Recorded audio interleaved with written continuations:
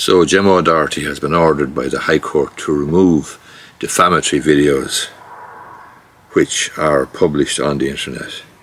In these videos, O'Doherty makes some stunning and remarkable comments about Beaumont Hospital and the Director of Nursing. She's been ordered to take down the videos pending the hearing of the action, the defamation case brought by Beaumont Hospital and its Director of Nursing against O'Doherty.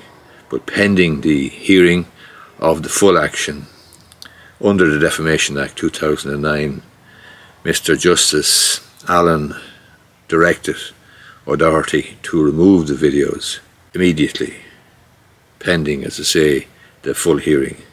But the judge had no doubt that the videos are defamatory and had no doubt that O'Doherty will have no defence to the defamation proceedings as to the videos. Just to be clear about what she was claiming in these videos, as I say, it's remarkable stuff, but it included claiming that staff are being forced to take experimental COVID-19 injections, which she alleged have killed thousands of people. She also claimed in the videos that staff who did not take vaccines were harassed and demoted, described the hospital as a death camp, and said it employed psychopaths and had committed crimes against humanity. By any rational objects, by any rational standards, any reasonable view of those statements would recognise that they are clearly defamatory. She further claimed that the hospital had denied life-saving treatment to patients and is administering lethal injections of COVID-19 vaccines. Justice Allen found that the statements were defamatory and that O'Doherty had no reasonable defence to that, and he was making various orders, including injunctions, requiring O'Doherty to take the videos down. What Miss O'Doherty had said in her reporting about the hospital and Miss Murray, who's the Director of Nursing, was devoid of substance. Devoid of substance. And he said that there was no prospect of her ever standing it up.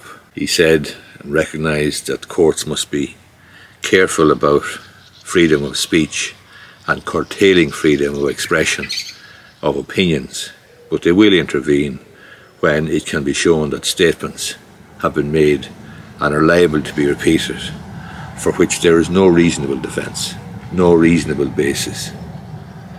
He agreed with O'Doherty that journalists have a duty to report and comment on matters in the public interest regardless of which side of the fence that you might be. In other words, even if it was reported had a negative impact. And he further agreed that journalism or journalists have a role in holding powerful institutions to account. But he rejected her claim that the pursuit of the injunctions against her was tantamount to denying journalists the human right to freely report on matters of public importance. He refused the request that she be prevented from making any comment about Beaumont Hospital or the Director of Nursing. He said that would go much too far. The orders are to remain in place pending the outcome of the full hearing of the plaintiff's defamation action against O'Doherty. Miss O'Doherty said she would not be silenced. She submitted the action was spurious, outrageous, a waste of public money. But Mr. Justice Allen said that the videos, or that the action was not about O'Doherty's fringe views on vaccines or on COVID-19. She was entitled to her own opinion, whether there's an emergency or not. But what she had said in the videos was that the plaintiffs, well knowing that there's no COVID-19 crisis, had engaged in practices such as restricting life-saving medical treatment and had administered COVID-19 vaccines to staff without consent.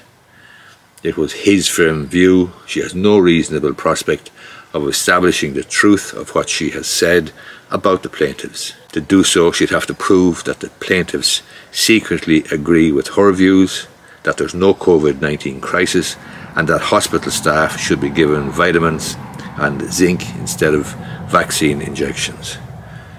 The judge was satisfied this was not a defence that is reasonably likely to succeed, and he concluded liability for the cost of the injunction application should be decided when final orders regarding costs are being made after the full hearing. Again, this is another instance of Gemma O'Doherty going to the High Court, or being brought to the High Court rather, on this occasion. It'll be interesting to see how the costs are awarded after the full hearing, but costs normally follow the event, so the likelihood is that if Beaumont Hospital and the Director of Nursing are successful in their action, and let's face it, the likelihood is that they will be successful, the likelihood then is that costs will follow the event and that costs will be awarded against O'Doherty. The question then of implementing that cost order will arise.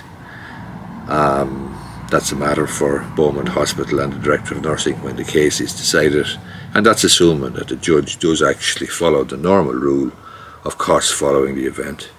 But I think that any reasonable person listening to the assertions that O'Doherty made in the videos about COVID-19, about Beaumont Hospital, about the Director of Nursing, about the staff and so on and so forth, I think any reasonable person would recognise that that stuff is A, defamatory, and B, there is simply no defence. And she will find that that is the case when the hearing of the full action comes on. Hope you find this video useful. If you do, I would appreciate if you gave it the thumbs up down below. Thanks a lot.